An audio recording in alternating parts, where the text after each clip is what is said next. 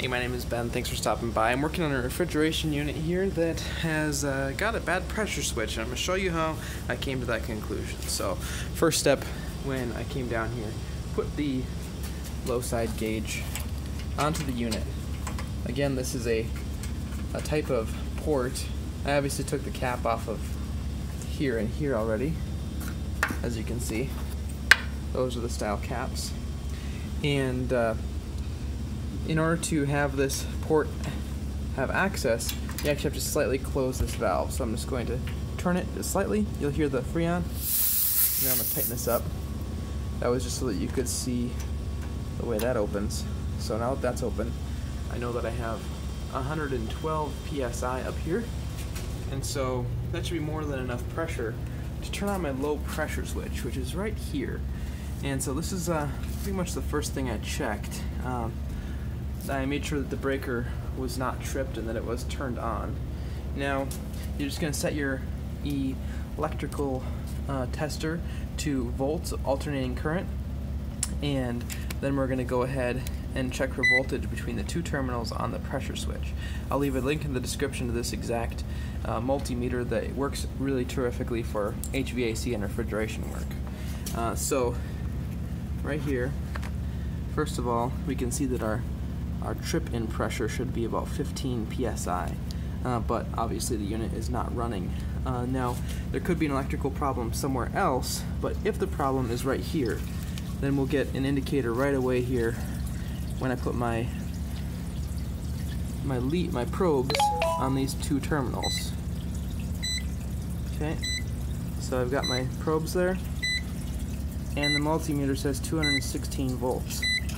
So that means that there is no connection between those two terminals. If this pressure switch was working correctly and the problem was elsewhere, then there would be 0 volts between these two terminals, because it'd be like testing, you know, two spots on the same wire. There's not going to be any difference because that would have been closed.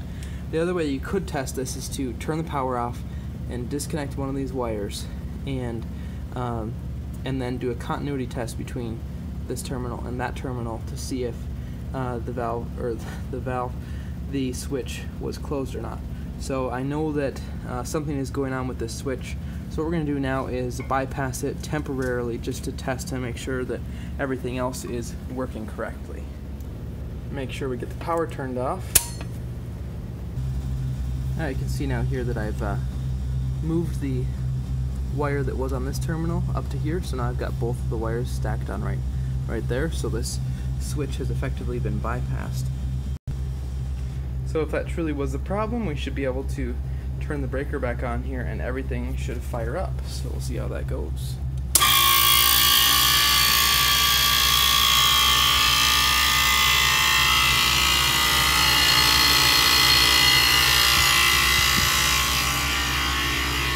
So there you have it. The unit is running again.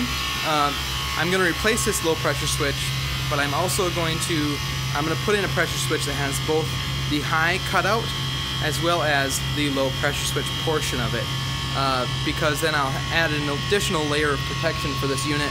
Right now it only has a low pressure switch, so I'm going to add a high pressure switch because it won't cost hardly any extra, maybe a little bit, but just a little bit extra to protect that compressor. I'll show you a pressure switch that has both the high pressure cutout and the low pressure. I think I've got one right here.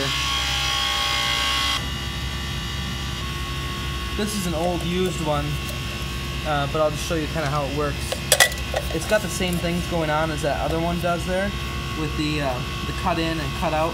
This is for the low pressure side of it, and then this is a high pressure cutout, so that if the condensing fan were to stop working or something like that, then it would cut the unit off so that it doesn't wreck itself.